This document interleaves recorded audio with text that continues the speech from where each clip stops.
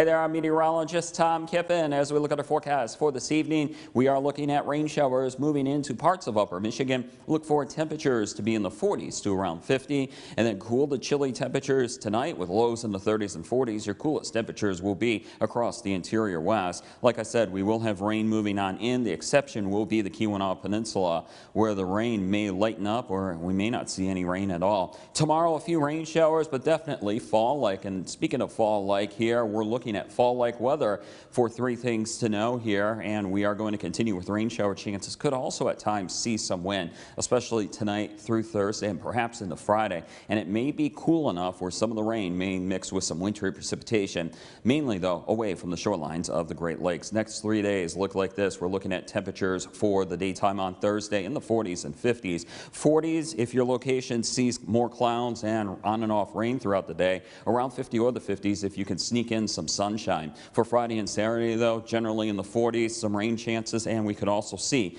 some wintry precipitation in some parts of the UP like I mentioned, but it would be mainly away from the shorelines of the Great Lakes. For weather anytime, you can head to our WJMN Local 3 app, also online at upmatters.com or on Facebook as well at WJMN TV and our 906 Weather Watchers page. And don't forget to join us weeknights for WJMN Local 3 News on television at 6 o'clock Eastern, 5 o'clock Central, and 11 o'clock Eastern, 10 o'clock Central.